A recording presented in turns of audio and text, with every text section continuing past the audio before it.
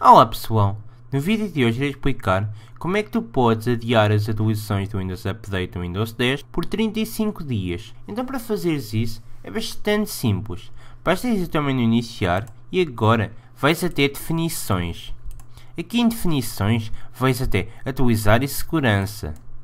E agora aqui em atualizar a segurança vais até Windows Update. E agora vais até opções avançadas. E agora aqui em opções avançadas vais aqui em colocar em pausa atualizações e marcas esta caixinha aqui para adiar as atualizações por 35 dias.